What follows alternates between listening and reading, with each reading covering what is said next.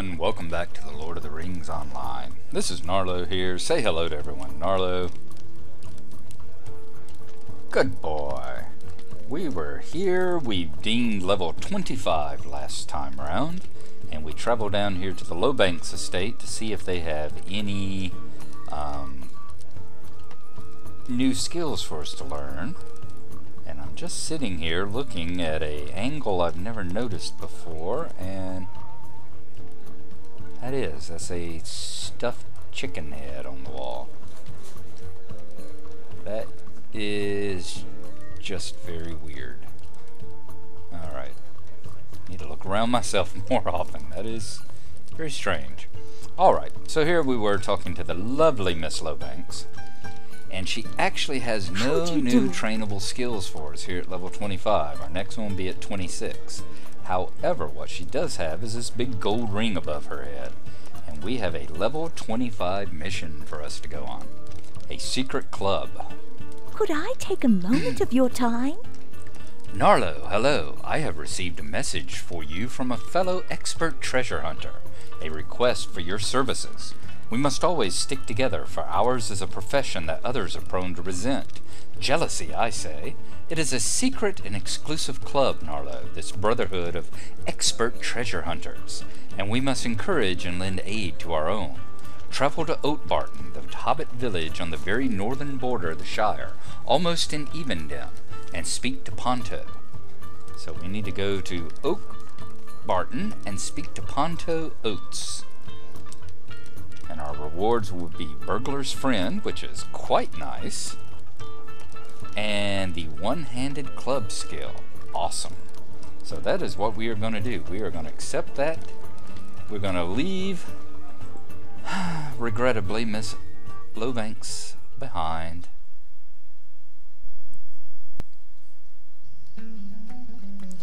Well, that took a good deal while longer than usual. I definitely need to check my memory and all and see what's taking up so much space. I know the hard drive is good. It's been recently cleaned off, so there's plenty of space to record this stuff.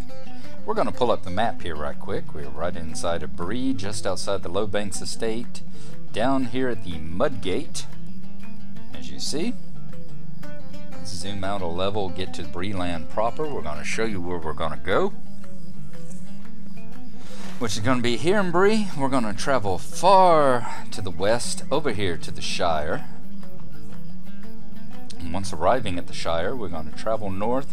Y'all remember Brockenborings? Y'all remember the green fields here? This is where we were over long, long ago. We found the supposed tooth of Gulfimble here in a rabbit hole. We had to go up here into Gulfimble's hole to go up into the caves and fight.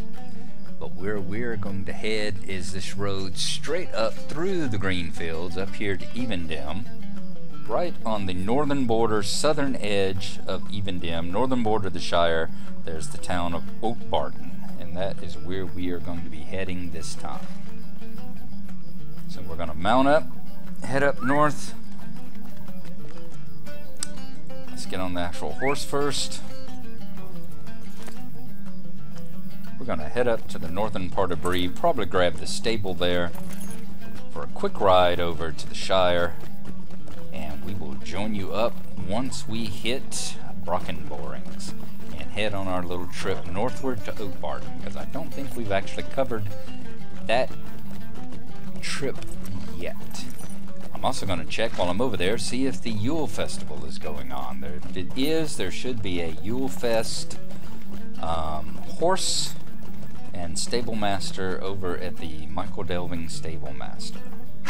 Yeah, we're definitely having some memory issues because it's taking forever for NPCs to load in. The stable master and his horses should obviously be right here, and we haven't even loaded in the mailbox over there yet. So I'm going to pop out right quick, see what's going on, and we will see you in Brockenborings.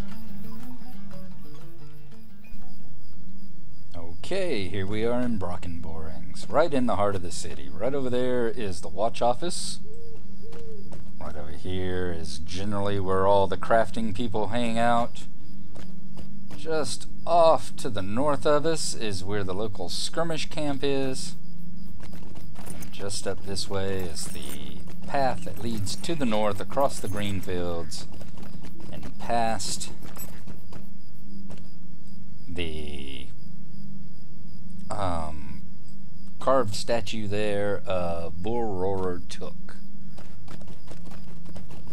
Right as he's about to hit Coffinbull's head with his club and send it flying across the field and into a rabbit hole. So we are going to travel out across the green fields here. It has been quite a while since we were out this way. We were a much lower level. Back then we had to worry about the bears, we had to worry about the wolves, but as you see, they are pretty much all gray to us now. In fact, I'll bet that the goblins over there in Golfinbull's Hole are probably gray to us as well. But that's going to change here shortly,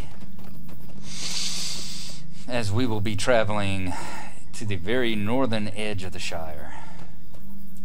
To be back in the Shire, where everything smells like hobbits. By which I mean everything smells like Doritos. And by which I mean everything smells like feet.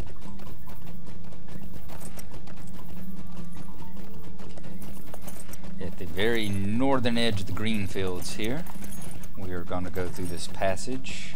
I believe it's called Bull Roarer's Throat is the pass, I believe. It should be popping up here in just a moment.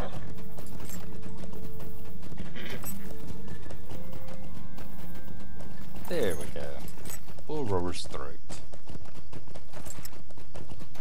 Just on the other side, you will see the highest leveled area in the Shire. This is Oatbarton.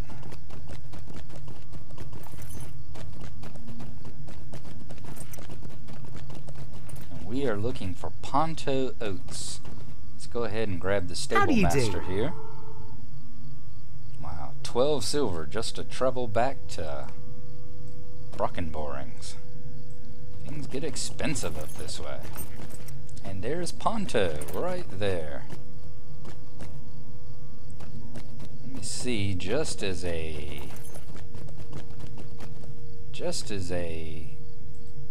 might I speak with you a moment? Yep, level 30, and that is the lowest quest showing up on our thing. None of the other quests even show up. They're so much higher than we are. So we've got a little ways to go before we can actually do the adventure area here. But let's see what Ponto has to say to us, since this is our level 25 Burglar quest. Just a moment. Welcome, Gnarlo, my fellow expert treasure hunter. Ours is a secret club, and we permit only the most skilled to practice our art. At any rate, the unskilled do not seem to last very long. I have assumed the name Ponto Oats for the duration of my stay here in Oatbarton, for it is a name that draws no attention to itself. Where I walk, the shadows hide me and leave no memory of my passage. That's the sort of thing you need to learn, Gnarlo. But enough about that, because there is work to be done. The village of Dwaling is a short distance from here, and it has been occupied by ruffians. They are led by someone called the Chief, and many strong men serve him. One in particular, the Chief's main enforcer, is a hulking brute wielding a deadly club. He chased many of the inhabitants of Dwaling from their homes when the brigands arrived. We will do something about this brute, friend Gnarlo. Speak to me when you are ready to hear my plan. Alright, I am familiar with my character Glenorin from the town of Dwaling. It was the furthest northern edge of the Shire, the furthest northern settlement, until the bandits came along, the brigands came along and basically took it over. And it is a sad, sad sight now. I have long felt that the Brotherhood of expert treasure hunters owes a debt to the community, and each member should encourage those of less skill. We will travel together to Dwaling, Gnarlo, and you will relieve the chief's enforcer of the club he wields in battle. Perhaps you will learn something in the process. So we are travel now to Dwaling with Mr. Ponto Oats on a little solo quest to do see if we can travel a little further along in the process of the expert treasure hunter. Something evil is afoot in the Shire. Brigands in the employ of someone calling himself the Chief have overrun the town of Dwaling. Ponto Oates intends to give the Chief's enforcer in Dwaling second thoughts about trifling with the Shire folk. There you go. You see, as you see, sad, sad condition of Dwaling down here. All the hobbit holes have been occupied, all the hobbits have been kicked out, and men have moved into them. Let's talk to Ponto. What do you need?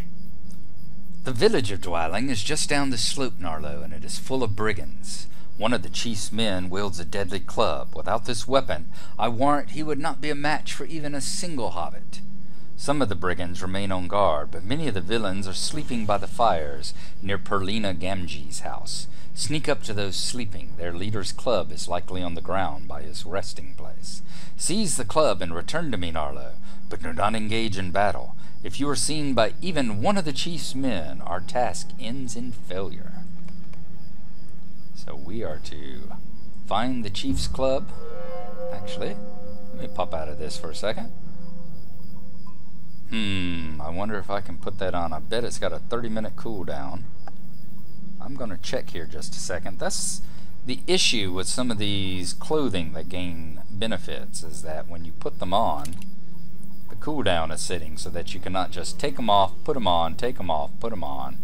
And as you see, we've got a 5-minute cooldown on that. Do we have any other items that we could use? There was, I'm wanting to say, a pocket item that we had, a mark or something. I'm going to take a look right quick. Out of combat regen tome. I'm going to take a look right quick and I'll be right back. And I did find it right here. 3 tomes of continuing swiftness. So we are going to go ahead and use one of those tomes. That gives us an hour of plus 5%. So that will be good enough rather than waiting for 4 or 5 minutes for the cloak to come on. As I said, they do that so you can't just take it off and put it back on and get the benefits of it. So let us continue on down the hill here, see if we can find the club. And once again, we have to avoid detection. So there's some chief's lackeys there. Let's go down through this part of the village, see whether or not... Let's look at these poor hobbit holes, the state of horrible disrepair that these accursed ruffians have left everything in. Everything's broken and shattered. Whoops. As a lackey, once again, we are to avoid detection. We definitely don't want to get detected by him, especially since they're all red.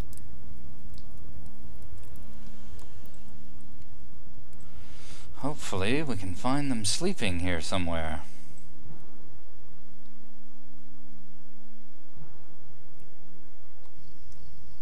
There we go, there's a ruffian's club right over there. We can scooch in between these guys. Let's stay well away from all the lackeys. This is going to be difficult. I'm worried about if let's target this guy. Don't I have a skill that will... When in stealth, you can deter an enemy's attention away from you for a short time, and it will not break stealth. So let me see. We're going to divert his attention away, see if we can grab this club, then get away from him and cloak back up.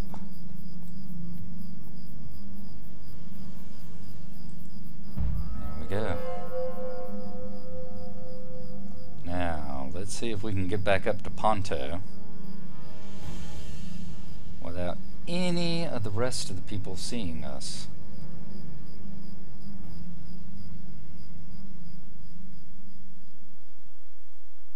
Very good. Back up the hill to Ponto now.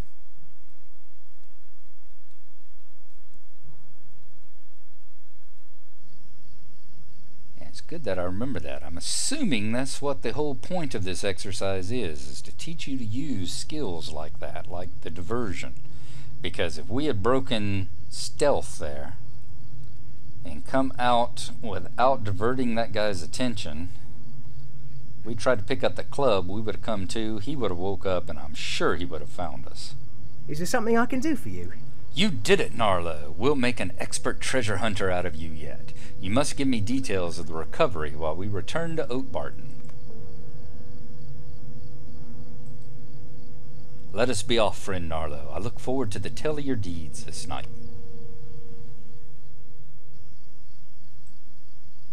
Back to Oatbarton it is. Now we need to talk to Ponto again.